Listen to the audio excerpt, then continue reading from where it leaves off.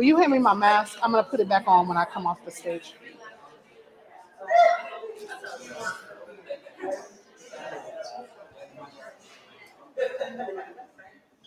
Perfect, thank you. You're trying to stay on the mask thing.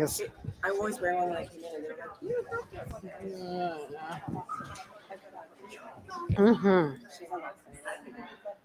turns on my son. This one's 6. She turns on his vaccine 6. So, you know, like, it keeps telling me that it's getting worse. So, correct. Yeah, you and I, we share this concern. Hi, how are you?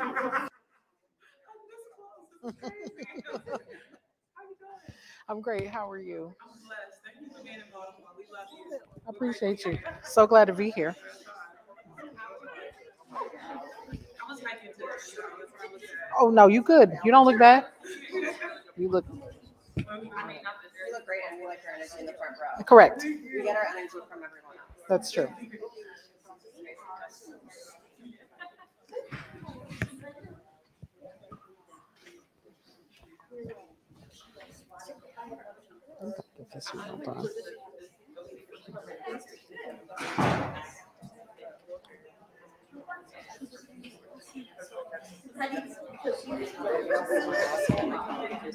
Okay, yep.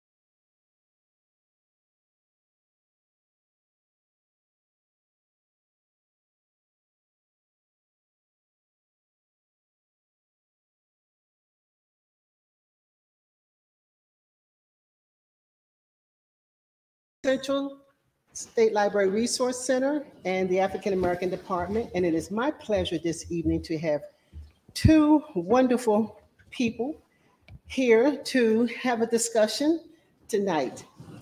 So on behalf of Ena Pratt Free Library and the CEO of the department and all the trustees and board of directors, we welcome you to this beautiful building. And we're so glad to have back in-person programming. So thank you all for coming out this evening.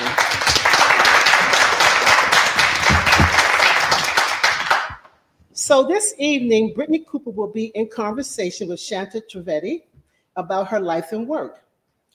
And I would like to introduce Brittney Cooper, who is Associate Professor of Women's Gender and Sexuality Studies and Africana Studies at Rutgers University.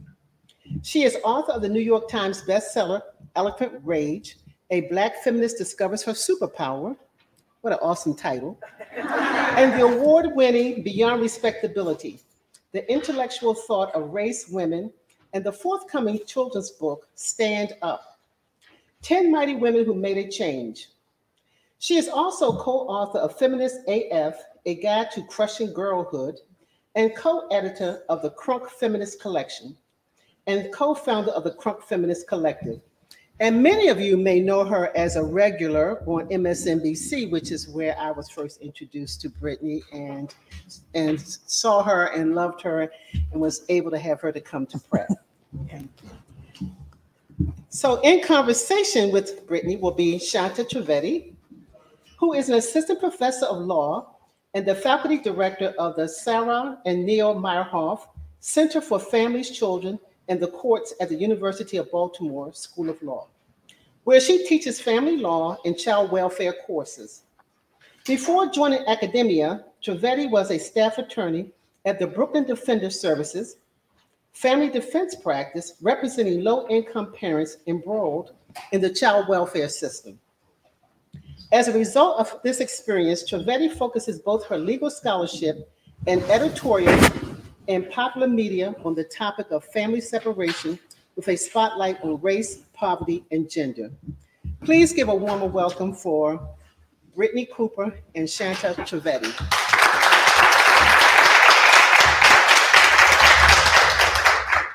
Well, what a week. Judge Jackson is down the street at her confirmation hearings, and Dr. Brittney Cooper is here in Baltimore with us. We're so happy to have her. So I wanted to start just by talking about you and your career. What made you want to be a professor, and why focus on the area of race and gender and sexuality? Oh, interesting. So funny. I actually was just talking about this a bit earlier today. So my mentor is a Baltimore native, Dr. Lawrence Jackson, who was my professor in a freshman comp class at Howard University nearly 25 years ago. And Dr. Jackson walked into class on the first day, put a map of the world on the floor. And so we're all sitting in a circle. It's a composition class. Peering at the map, Africa is drawn, and it looks bigger than all of the, sort of neighboring continents. And so he says, so we're all looking at it going, why does this map looks weird? Something's wrong with the map. And he says, this map is drawn to scale. And so all of us 17 and 18-year-olds, our heads explode emoji, and we're all like, what's going on? And then he says, well, so why do you think that you would have never seen a map like this in your life? And this is to a room full of Black students. And so the lesson was in the question. And I was like, that was cool. I mean, I learned something, but also like, I want to be able to do that thing, right?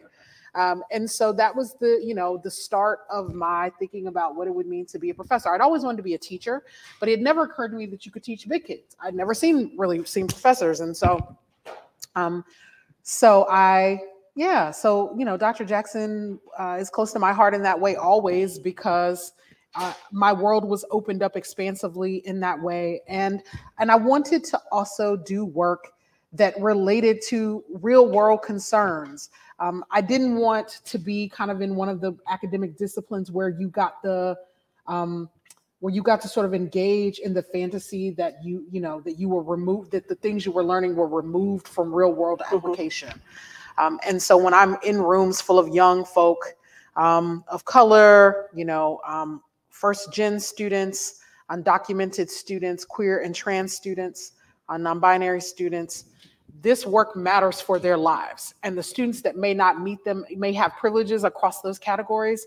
I know that someday they will be somewhere running things, and I want them to have some tools to help them to do that in ways that feel equitable and just. That feels like the work I was prepared to do when I was a student at Howard, the work I was prepared to do growing up as a working class Black girl in Louisiana. And so it's work that I take pleasure in doing. And despite, I do lots of other things, as my bio suggests. I write, I get on TV, and, I'm a talking head on occasion, and I enjoy that. But I tell people, I think fundamentally the thing for me about being a professor is I actually really do see myself as an educator. I think that that is for me a core identity. And so I think that 30 years from now, when no one calls me to be on the television, if I can still be somewhere in a classroom, talking slightly crazy to my students, I'll be really good with that. You know what I mean? All right, well, let's talk about Eloquent Rage. Yeah. Ever since I read that book in a book club of brilliant, strong women and one very brave man, I have aspired to that, and I feel like I have the rage part down, but the eloquence is where I'm working. What is Eloquent Rage, and why is it a superpower? So when I was working on my PhD, I ended up having to take over a senior seminar for my professor, my dissertation advisor, who was sick. And so I would be in class, it's a Black women writers course. We're talking about novels, 19th century, 20th century. And later, maybe a year later, I ran into one of the students from that course, one of the most brilliant students in that course, Black girl. And she says to me, I used to love listening to you lecture because your lectures were filled with rage. And so I'm like, what do you mean? You know, because this is not what you want someone to say when you're a professor. You know, you're being professional, you know what I mean? Measured and poised and all these things. Especially at that time in my career. I don't care about that so much now, but I cared about it when I was in my 20s. And, you know, she said, but your rage, she said they were filled with rage, but it was like the most eloquent rage ever. And I was immediately defensive and did the thing that Black women do when we get accused of anger, which we're often accused of. I was like, I'm not angry, I'm passionate, right? And so she did this kind of Black girl read, and she was just like, you know you're angry, Brittney. And see, only Black girls can do you that way. Like they pin you with this look and they're like, I see you, right? But she was not wrong. That was the thing. And I think it was transformative for me, and it has stuck with me now for the better part of 15 years, I would say, because what I realized, what I heard when I reflected was that she wasn't saying you're angry and therefore irrational, untrustworthy, dangerous, and, you know, unprofessional, and so therefore not fit to teach. She said, it's the thing that makes you authentic, that you're not removed from the material. When you're talking about things that Black women in the 19th century wrote about and went through, we can sense your anguish, your pain, your indignation that they went through it, and it makes a difference in our ability to connect to that material. And I think also because she was navigating the very elite private space where we both in school, elite, private, white, you know, kind of affluent space, that she needed to see a model of someone who showed up and did the work, and the anger didn't have to be hidden. It could just be transforming how the work was being taught. So it showed up as a kind of energy, connection, and authenticity, as opposed to a barrier that allowed you to be heard. And very often for Black women, and I would argue that this happens for women in general, like, you know, you can be in spaces where, you know, where you're called emotional, or folks are like, why are you so you know, angry, right? That had that kind of condescension. It's sexist, in addition, in many cases, to being racist. And, you know, and so I think that being able to say to Black girls, we live in a world where people do things to induce our rage. Example, just watch 15 minutes of those Supreme Court justice hearings. Literally today, my group chats have been on fire with Black women being cussing. It's just cuss words in the group chat, because Black women are watching that going, why are they speaking to her like that? Right. And you know, the sort of like reserved things. We go, you know, I mean, they're testing her. Yes. And also trying to provoke her rage, and then knowing that the minute she expresses it, she will be disqualified, right? And that we don't have to do anything, like that they won't be accountable for the outrageous, offensive, egregious things they're saying. They will get away with it on the basis of politicking or testing.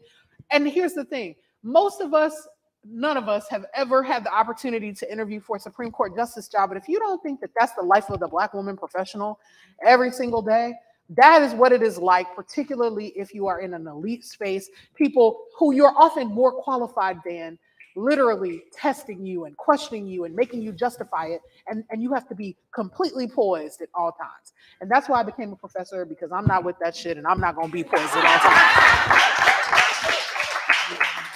I'm going to keep working on my eloquence. So you also wrote A Feminist AF, A Guide to Crushing Girlhood, which I enjoyed. I first became aware of that book actually listening to you with your co-authors, Dr. Tanner and Dr. Morris, on Melissa Harris Perry's podcast.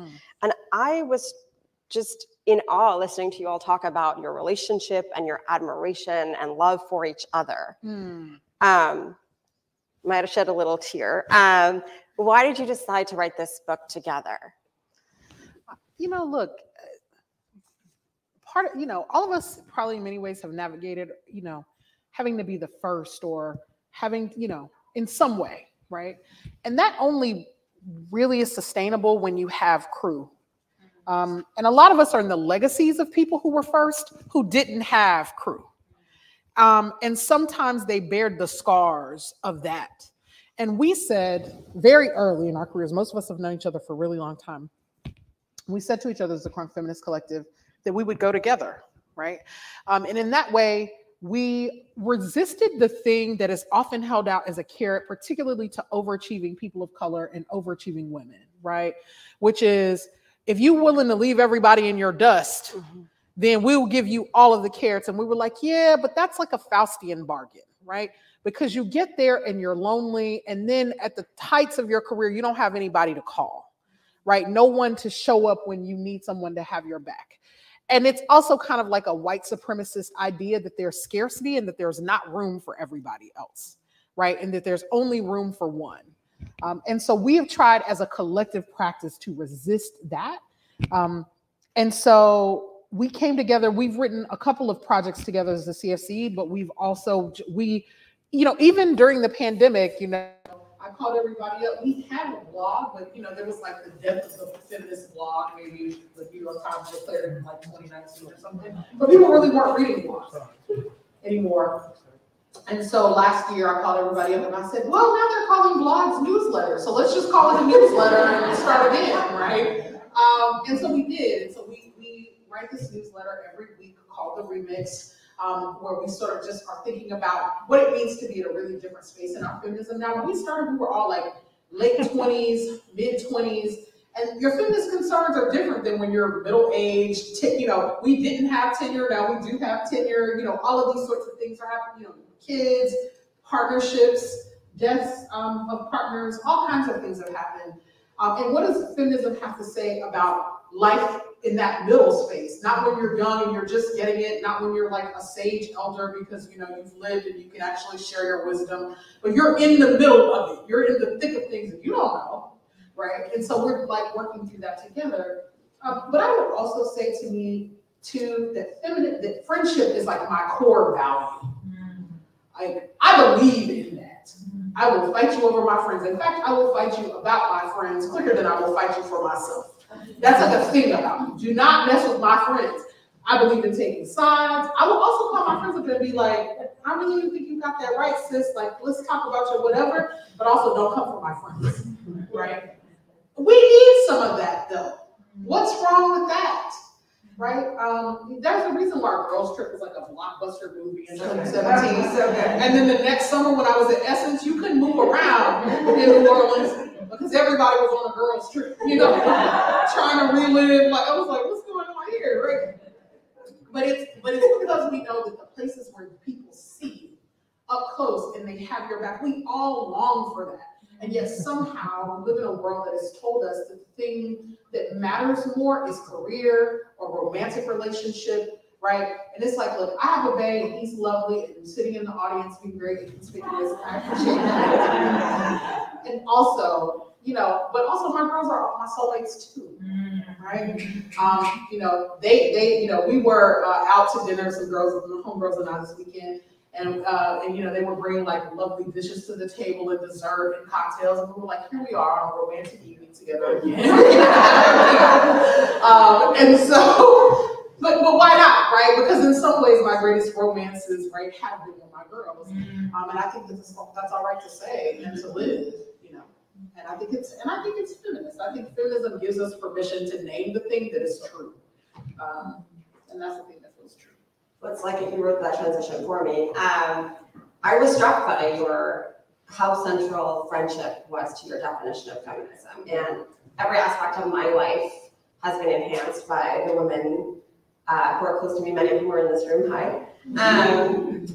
But you also talk about the other side of it, right? But maybe not the other side. A key part of that, which is the homegirl intervention. What is a homegirl intervention and why do we all need them? Look. Yeah. I mean, I wouldn't have become a feminist if one of my homegirls hadn't been like, so I was in college and I was running around Howard and I was saying, feminism is white women's shit. Black women are womanists if they're anything, but like we don't have feminist struggle, this and that.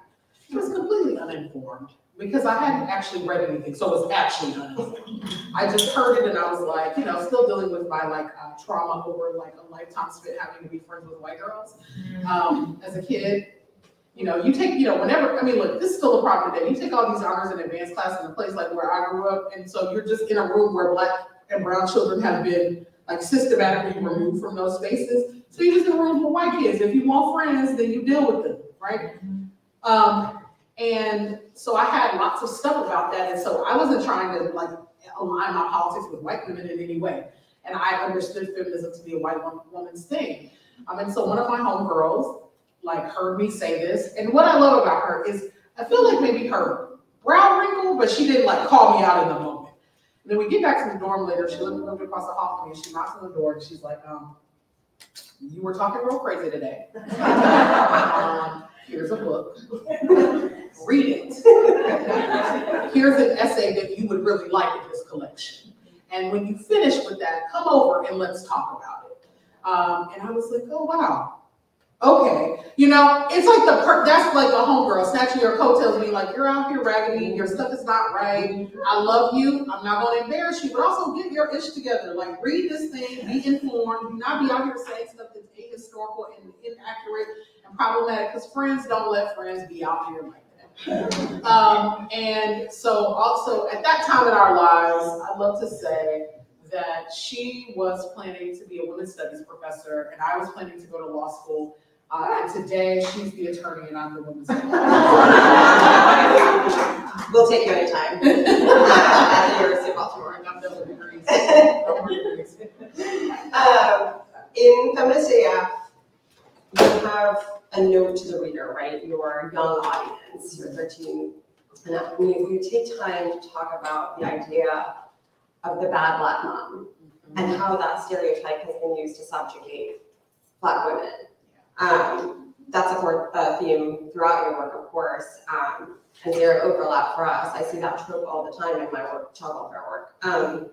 Why did you think that was such an important issue to raise to your young audience? Yeah, you know, one of the things when we wrote Feminist AF, we wanted to be in a conversation where we were helping young people sort of get some language to name things. And so we were talking about, like, for instance, a moment where the girl in the family, you know, Black girls, brown girls get parentified and adultified very early. They have lots of caretaking duties compared to their white counterparts. And we wanted to sort of name that and talk about like the resentment you might feel because your mom is always saying you gotta babysit X or Y or Z.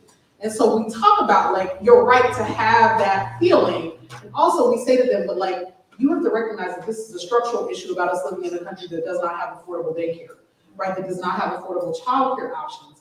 And so you can't take your anger out on your parents when, if we had a more amenable structure, it's the structure showing up in your house creating this kind of drama.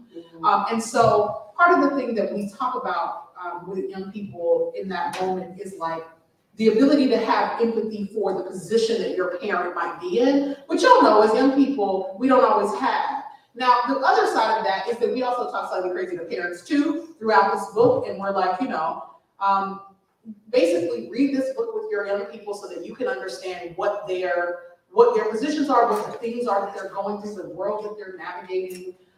We say a fairly controversial thing that we think is reasonable about young people and sex, which is your child's sex life is none of your business, right?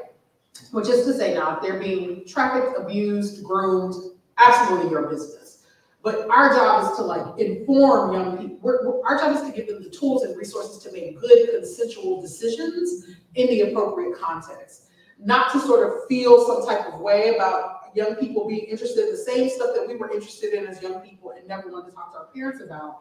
And also that, you know, patriarchy says that like keeping your children, like I don't mean non-consenting age children. I mean like young people, right? Keeping them from sexual activity out of some notion of chastity is patriarchal. And so when you begin to disrupt that value system, you know, so Chanel is a parent among us, she writes about that, and she says like, so after your child starts being sexually active, do you want the conversation to stop then, or do you want the conversation to keep on going, right? And so that you can make sure that they're healthy interactions, they're making good choices and decisions, and so that your worth or value as a parent isn't based on your child's intimate activity or not. Again, if they're of consenting age and sort of at age appropriate stages with all due caveats.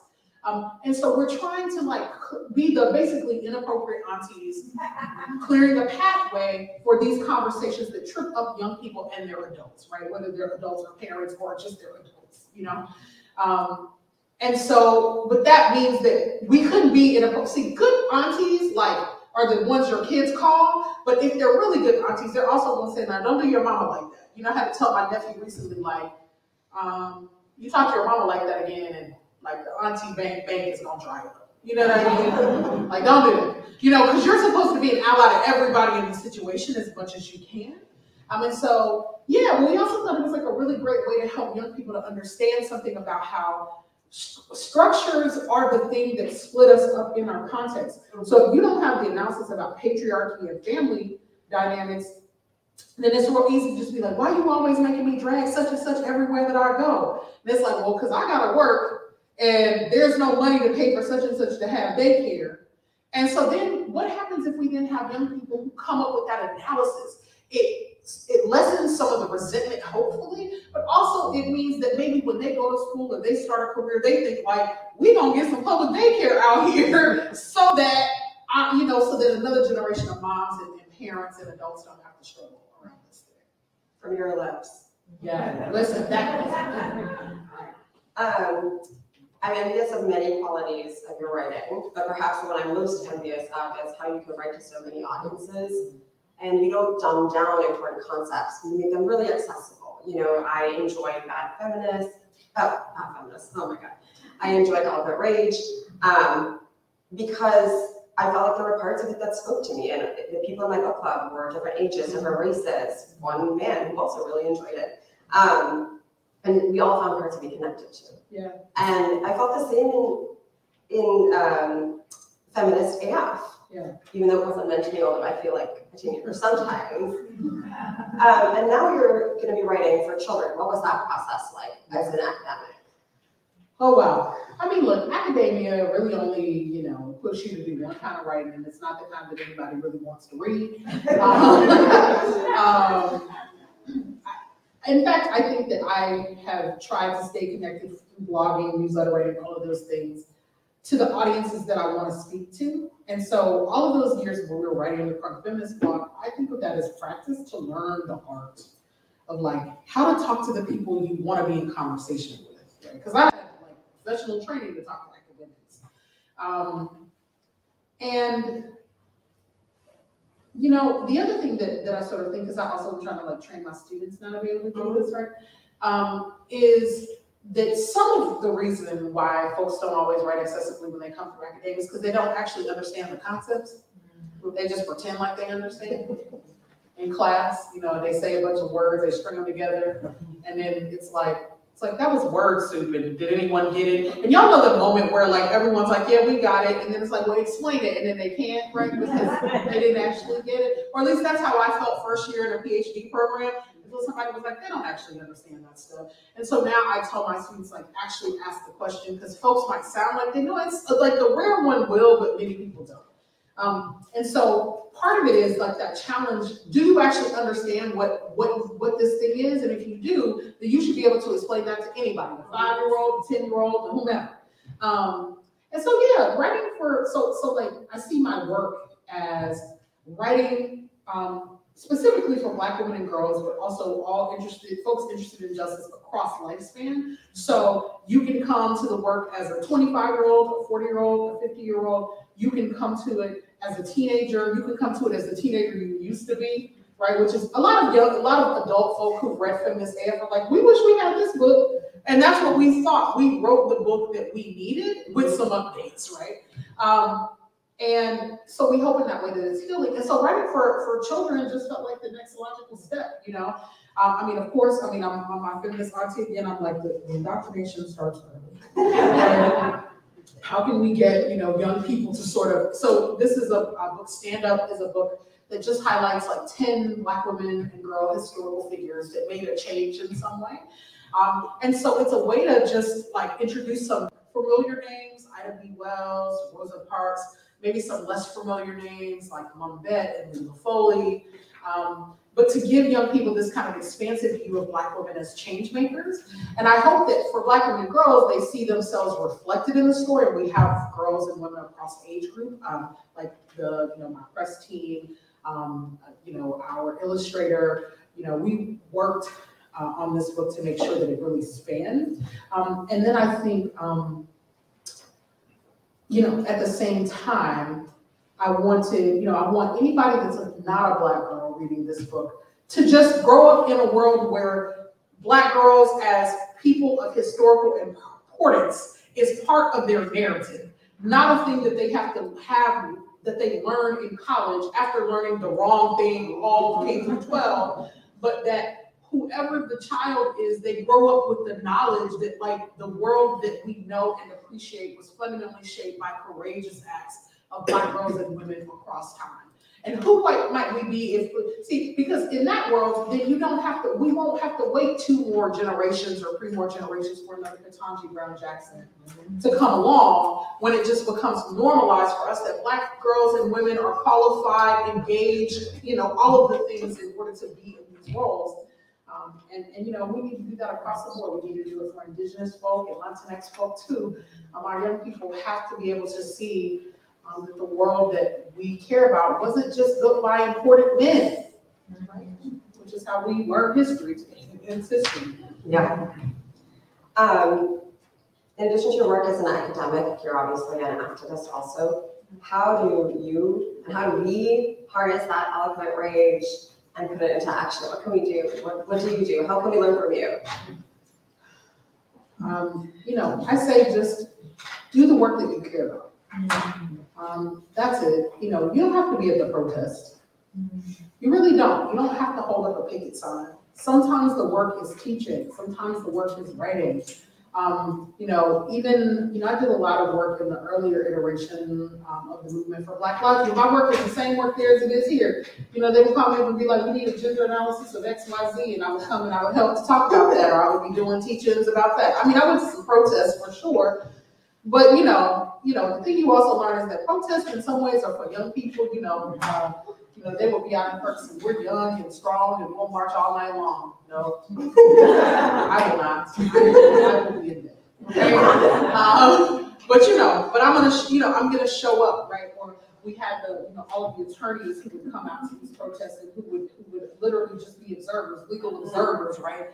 That's really important work. Even when we went years ago, we took a healing team with us. We had priests and tarot readers, Reiki healers, ministers, all of those things that marched with the crowd and brought like water and essential oils and all of these things, recognizing that when you're facing downstate violence, this is a form of trauma. And so I'm saying that to say there is a place for everybody, and it doesn't have to look the same way. But also, I don't understand my work outside of an activist tradition.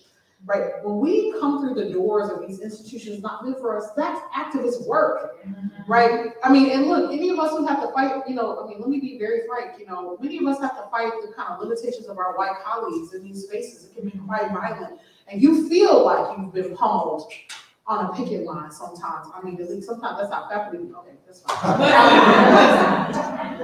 I won't throw my colleagues on this, but I did. You know what I mean? I'm a full professor now. I just got promoted to full professor. And I'm only sharing that. Yes, it's a flex. I'm very proud. But also, I'm sharing that to say that hopefully what that means is that I become even more bold in the demands that I make of the institution and in the way that I, try to make space for, one of the reasons I was sort of waxing eloquent in our reception earlier about like the importance of libraries. I wasn't doing that like as a form of pandering. I'm like really concerned about for me as a working class Black girl, first gen college student, like public library access and a good public school education were the only pathway into the middle class. That's literally the only way I was able to do it. There was no money, there was none of that. It had to, I came from there's one high school in my whole parish. I'm from Louisiana, where we have parishes and not counties. There's one high school in my parish. I went to that high school and in the 90s was able to get the kind of education, even in a poor state like Louisiana, that would equip me to go anywhere and do anything that I wanted to do. And I'm like, that's why when I see these assaults all around the country on good public education, I'm real clear about what the intention is. The intention is to never reproduce people like me, right? And so I'm like, I'm gonna try to come for you so that you don't win that battle, but also, if it is the case, sometimes white supremacy wins. It wins a whole lot. We know it. That's why Stacey Abrams is the governor of Georgia. White supremacy wins a whole lot, right? At the same time, but if it's gonna win that battle, it won't win this battle. So I'm giving them hell everywhere. The more access I get, I'm gonna be even more of a problem. Right? And that's why I'm like, and so look, so here's the thing that we probably should say. I mean, listen, I say things and then they become things. Okay, but this is the thing I want to say. So even though, like, I think that these battles about like critical race theory or whatever are like completely asinine. No one who knows what critical race theory is teaching that to 8-year-olds, right? Because it's like a specialized branch of the law, right? So no one's teaching. I mean, I did learn as a 15-year-old, but I was a debater and we were weird, so we learned that kind of stuff, early when we were precocious. That's what we did. But that doesn't mean that we perhaps shouldn't be trying to figure out how to write critical race theory for children. Maybe when, I want all the smoke, I'll write critical race theory for children. Like, maybe I should write a book like that. And then, like, why not invite the smoke, right? Why not invite it? That is part of the point, right? Is that all of this is designed to scare us, to silence us. And so when I'm writing children's books and young people's books, I tell people, we say when we are out on tour together, we want Black girls to be a whole problem. Right? Because people already say we're a problem. So we're gonna do the Black version. We're gonna be a whole problem. Y'all think we're a problem? That's correct. A problem. Because the Black girl with the knowledge and analysis about how you're criminalizing her and putting her in the school to prison pipeline because you have a terrible understanding of culturally competent education. The moment that the 12-year-old stands up in your face and can articulate that shit to you, she's a whole problem. You're not gonna be able to do anything with her. And that's the same reason that I wanted to reclaim rage, right? Because all of this stuff gets weaponized against Black women and girls. You're a problem, you have attitude, you're unruly, you're loud. Yeah, loud and right though. Loud and right. You know what I mean? And then when I teach and my students are like, ooh, you're tough. Yeah, because me being loud doesn't mean that I'm raggedy. It doesn't mean I'm unrigorous. I've read the book. I've read the studies. I've done the work so that when I get loud, I'm loud and right. And so when you're in my classroom, whether you're reading my books or you're listening to me, my demand is always don't be silent, but also be tight. Do your work. Do it rigorously. Do it with care. Don't just be out here spouting off at the mouth and not having things together. That's what the benefit of a good education is. And even if you aren't in an elite institution, that's why time spent in the public library can save your life. That's why. Well, I don't want to hug you. I know that this beautiful audience has a lot of questions for you, and they definitely didn't come to hear me talk. So I'm going to turn it over for audience questions.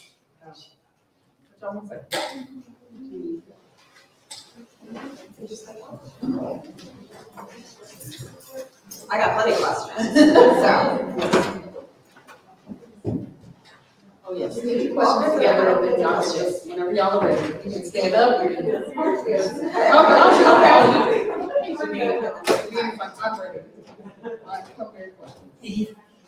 All right.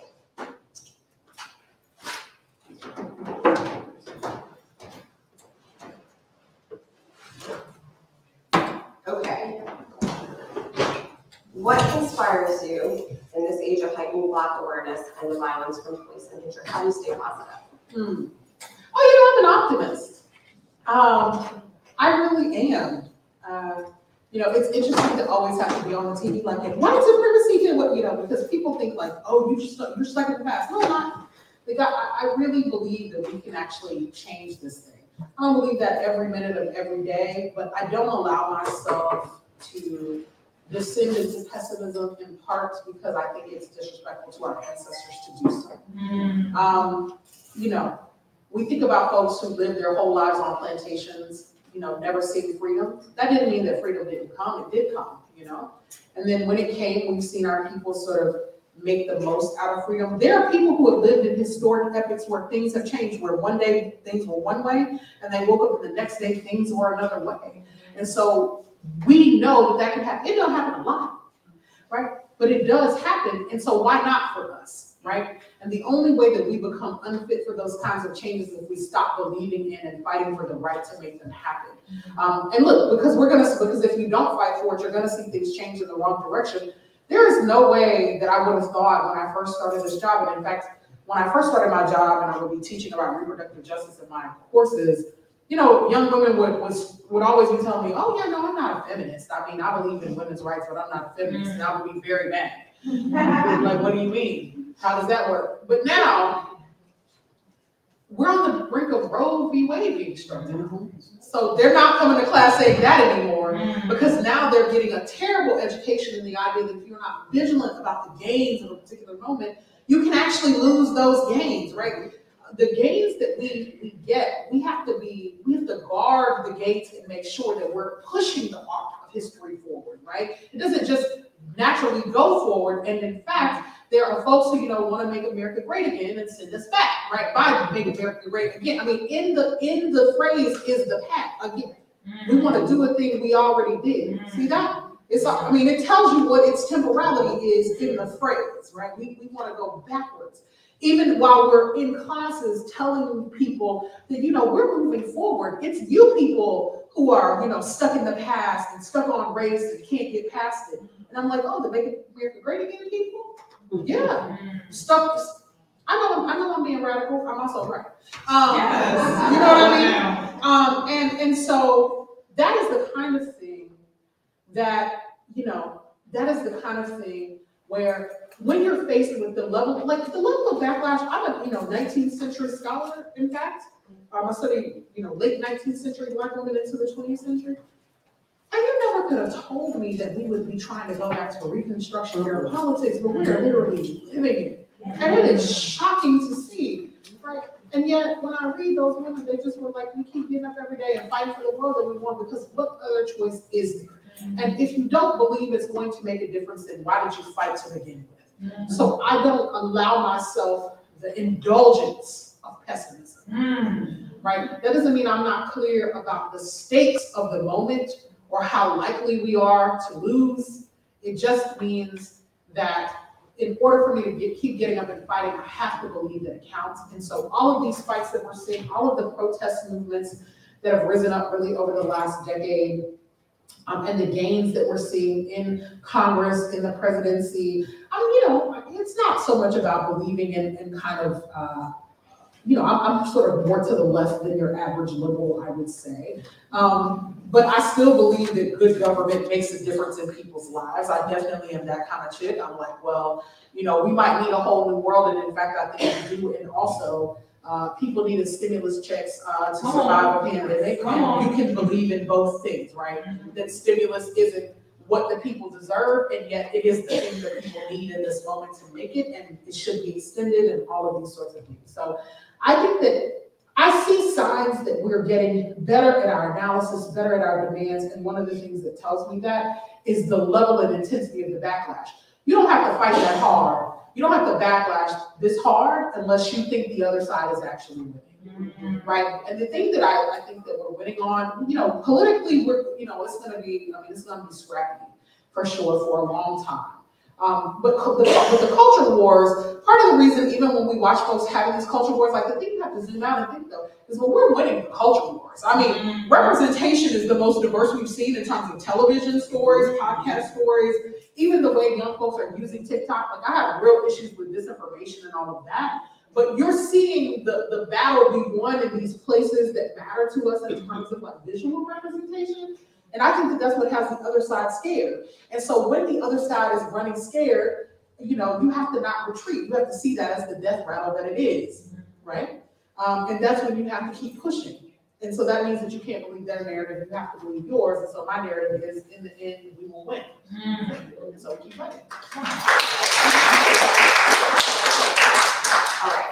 How can we enhance your access to your messages? And messages from Eloquent Rage for all women of color, including those living in rural areas, those who lack internet access, etc. And how can university students, spread these messages? Oh yeah, this is interesting. Well, I mean, I think the thing is, you know, as a university professor whose family members all still live kind of rurally or semi-rurally, quite frankly, you know, I think that this is about the conversations that we have with these people. I also find it interesting sometimes when we sort of, I'm always interested in the way we deploy categories, right? Like, you know, it's like how my generation grew up hearing about inner city children, right? Inner city youth or whatever. And so in this moment, I almost feel a little bit like some of that is happening around rural, right? And I'm like, I grew up in the country, like, I mean, straight up rural, like my family's ancestral homeland in the States is a place that is classified on the census as a village, not a town, because it's not even big enough to be a town. And until the late 90s, my grandmother was like, you know, so I told the story about going home and I'm riding through the center of town with my grandmother. There's one stoplight and she says, "Look, we got a fire station. We're coming on up." And I was like, "What? As much as y'all burn trash out here in the country, outside the city limits, like, what do you mean y'all just got a fire station?" So, but I didn't live in a place where people were short on reading material, where they couldn't get access to a library. I came from women who read and farmed and raised chickens. And so I want to just suggest that if you want folks in these areas to read books, make sure they're available in the public library. Make sure that, you know, the conversations are available in all the venues that can be. I recognize that there are issues of access, but typically anywhere that calls, you know, not anywhere, but many places that call, I'm willing to go and to have the conversation. And I'm certainly happy to be in conversation with rural folks, because those are my folks. I think they don't know it.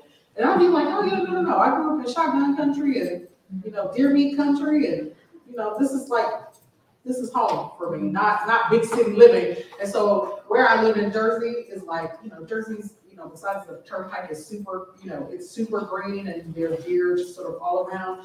My mother came to visit and she was like, "We sent you far away so that you wouldn't have to live like this, and this is what you chose." I was like, "Well, this is what feels like home," you know. You can get into the city pretty quick. I mean, I can, but that's also the point, right? Is that it's like, I want proximity to the city, but I don't necessarily want a big city life in that way. And so I'm a girl who's real good in a kind of small town context where I'm sort of like honking at drivers. You know, you have the waterfowl who are like crossing the street systematically, you know, in the mornings or whatever. And I love it because all the 18-wheelers have to stop for them. It really infuriates them. And I'm like prepared to pull the car. We're like, "You will stop, and you will let them, you know." It's the only way to be. All right, I like this one. How does love inform the way your rage and activism exist? You know, I'm supposedly working on a new book on love. I'm writing a book on love. It is confounding to me. So I say supposedly, although my editor is like, better be.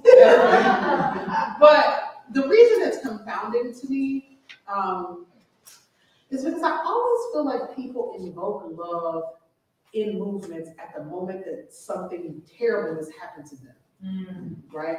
Well, I keep on coming back to it because I love it.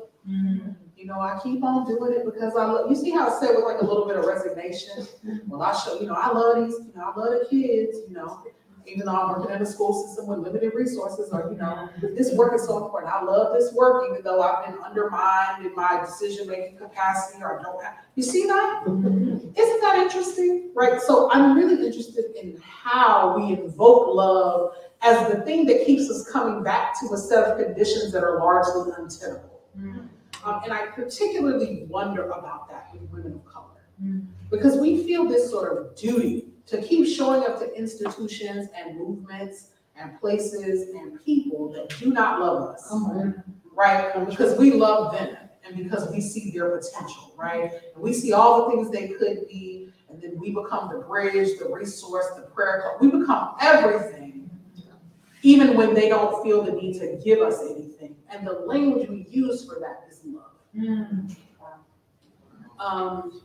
And so I'm trying to be in movements and spaces that do not take my love for things as a context or a pretext to exploit me. Come on, right? right? And so when I was in my 20s, me and my homegirl, we just, we would be out here dating raggedy dudes or whatever, thankfully. We've all been there.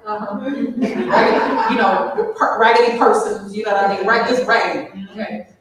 And raggedy knows no gender, it's just out here. And we would be out here, and then we'd be like, but I loved him, but I just love him, all of that shit, right? And one day we just looked at each other, we were like, yeah, but love is not enough. Love is not enough, right? You got to do these other things. And I think that is the thing that I'm sort of coming to, right? Is love is not enough, right? Love is absolutely everything. It is the thing that brings us back into. But what happens if those of us who do things out of love? What happens if we take our power from that back and say, it ain't that I don't love you, it, this, whatever. It's that it's not enough. It's not worth my life. It's not worth my health. It's not, you see what I mean? Yeah. We gotta have a different narrative about that. And I think that's so hard because I think that actually, I feel like when I watch things happening that the world is predicated particularly on the idea, I think US white supremacy actually takes a lot of its boldness and audacity in our US context from the idea that Black women will love this place anyway. Mm-hmm. I think that emboldens it. Well, Black women won't throw us away. In corporate, they say they give you glass cliff assignments, right? Glass ceiling, you shatter through glass cliff. They bring you in when things are on tilt and then tell you to save it. Mm-hmm. Whatever you may feel about Kamala Harris, she kind of got a glass cliff assignment in being the VP in this moment. Ketanji Brown Jackson, these are glass cliff assignments, right? America's, we can't even figure out how to respond properly to a pandemic. We're the richest country in the world. We have the most resources in the world, and we've had the most cases and the most deaths of anywhere else in the world. And then we tell Black women, yay, you're gonna get a Black Supreme Court justice. When the country falling apart, in 2008, the economy went belly up, and white people said, we'll elect Barack Obama now. Seriously. And so then he comes in and he saves it, and everybody hates him for it. Right. But really, it was like we hadn't seen that kind of crisis in the economy in 2008 in a lifetime. And that's when folks were like, well, give it to the Black man, see what he can do. Maybe he's closer to Jesus. Really, this is the kind of stuff y'all be doing to Black folks, right? Well, it's on tilt now, the world is going to shit, so now we'll have some diversity. And the thing that's crazy is though, it's sometimes the smartest move ever, because since Black women are used to making something out of nothing, our whole lives, when Tupac said, I make $1 out of 15 cents. Yeah. That's a Black woman's whole ethic. Just, give me nothing, but I'll make something out of it. We call that Black girl magic or whatever. You see my face, right? It's like, that's what I'm saying. But we'll give, the country's going to pot in many critical ways. And then people be like, we're going to, now it's time for a sister to lead. And so Black women are out here yes, finally we're getting our shot. But also, imagine what would happen if we had gotten our shot in a different moment, right? A resource shot to do it. We do this to Black children. We'd be like, yeah, they're resilient. I hate that word. I have removed it from my vocabulary. I do not use it to talk about Black people. I do not use it to talk about Black children. I do not like the word resilience because resilience means how much can we take away until they die? Ooh. Right? I take this away, they pop back up. Resilience! They don't have this. Make it anyway. Resilience! Right? And so the marker becomes either you're resilient or you die. And it's like, no. And so, yeah, this is the other thing I think. I know I said I was an optimist a moment ago, and now I'm like a pessimist, but I'm really just trying to say that we have a country that is very romanticizes the way that Black women in particular love this place.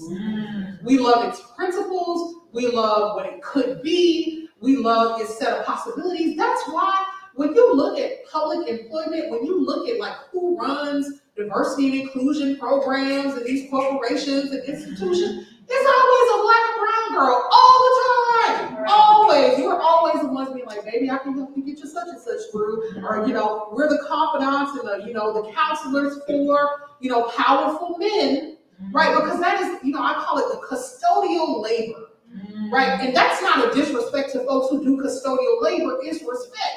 We don't want to keep the lights on, the building running, everything looking clean and nice and inhabitable. We're the people that make this place inhabitable. And by this place, I mean the United States, right? We're the folks that make the government inhabitable, right? We're the people that make public space inhabitable. That's what I'm saying. That's what we do to Black women. And then after we do all of that, then we don't take care of those sisters. We don't help them out. We don't respect them, right? We have a shining moment. We see Ketanji Brown Jackson, and Black women are proud of her. Proud because look at what she represents. She is excellent, right? I'm not even talking about politics. I'm just talking about she is excellent. And we have been treated for the last 2 days to her just being disrespected, right? This is literally a Black woman's condition. And then what is she sitting there saying? What did she say in her opening statement? I love this country and I love the Constitution. Love, see that word again? She said it as the pretext to show up to have some of the most powerful men in the world disrespect her ritually for 12-hour days over the next 3 days. That is what it means to be a Black woman. You love a thing, so you fight to be in a thing so that you can do a thing. And the price of the ticket is ritual disrespect from white men who don't have half the qualifications.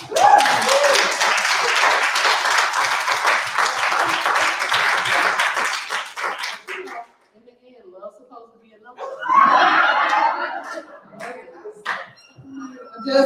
So anyway, I'm trying to write a book about it. You got it.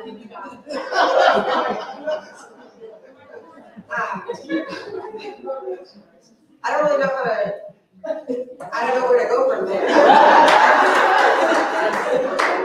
That seems like, yeah, I feel like that was the mic drop.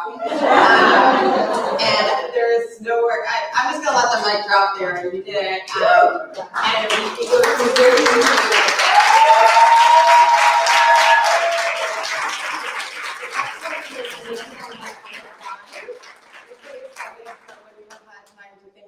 write it down. So we look forward to it, and this was a lot of fun. Thanks for having this conversation.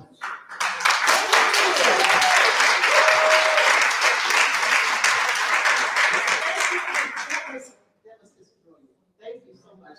Thank you everyone for coming out to hear this spectacular conversation. I hope you enjoyed it. I don't think you have books tonight, but we do have, please get a copy of our conference newsletters. We do have upcoming programs, and I hope to see all of you back here. And there's all a few people who have copies in the audience, so she'll sign. If you have copies, get them signed. So thank you all so much for coming. And